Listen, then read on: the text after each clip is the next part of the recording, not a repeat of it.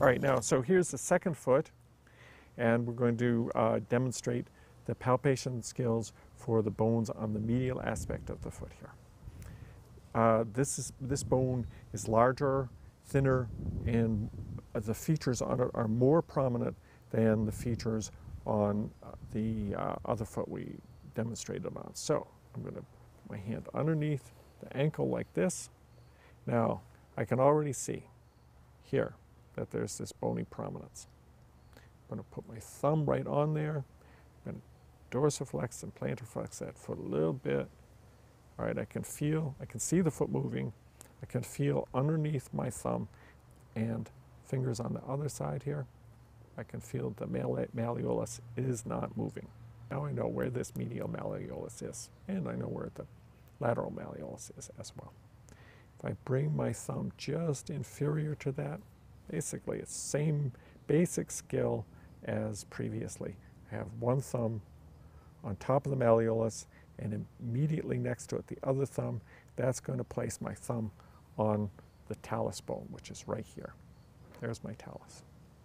Now, if I just dorsiflex and plantarflex that foot a little bit, I can feel the talus moving in relation to the malleolus here. Like that. Now, I'm going to go right to palpating that subtalar joint. Now, inferior to the talus, the tissue is basically soft. We can palpate the bony aspect of the calcaneus back here on the heel. But here, so I have my thumb again on the talus because it's inferior to the malleolus like this. Now I'm going to just move that calcaneus slightly like this, and then move my thumb just slightly inferior, and then I can feel that joint move, in the sense that I can feel that the talus is not moving because I have pressure on it with my thumb, and then I can feel inferior to that, the other tissue moving. Now this joint here, this saddle joint, the talus calcaneus, moves very slightly. Don't be trying to get a lot of action there because it could hurt someone. Alrighty, then I can press in there and I can feel that joint like this with my thumb. I can feel the inferior margin of the talus right along there. Very good. Alrighty, now, for the next joint I want to be able to locate is that talonavicular joint here. So here, my navicular is going to be approximately here. Now in this case, this navicular, the tuberosity of the navicular is prominent here. One of the basic problems with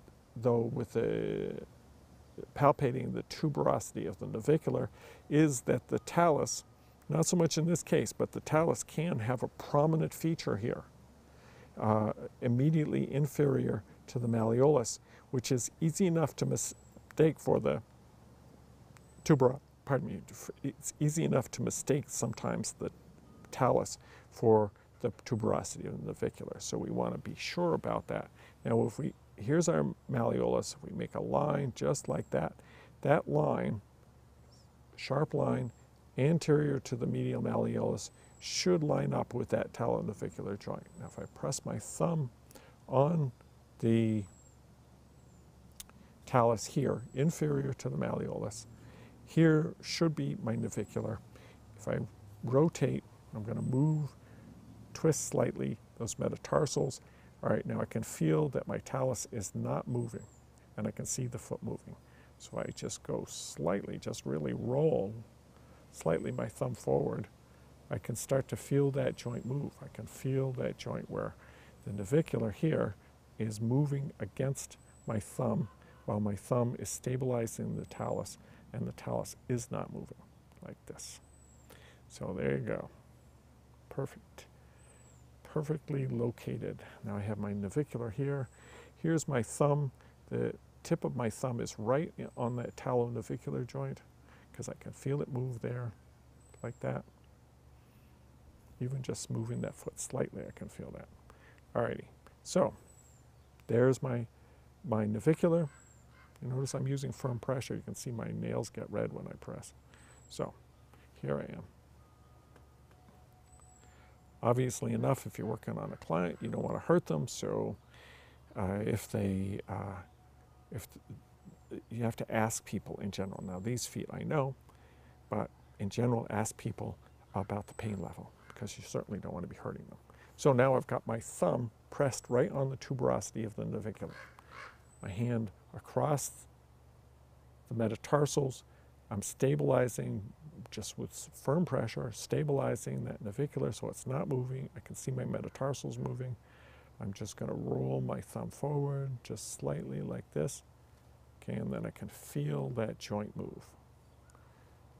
Now I can generally see it move, but as far as getting exactly where that joint between the medial cuneiform and the navicular is, I want to be exact. And so here I am, I've got it exactly. It's exactly here under where my thumb was.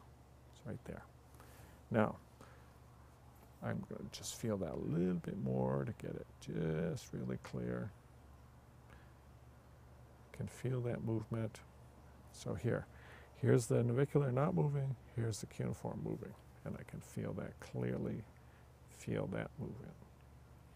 And I'm just going to creep my thumb forward a little bit because I want to find that movement between the medial cuneiform and the base of that first metatarsal.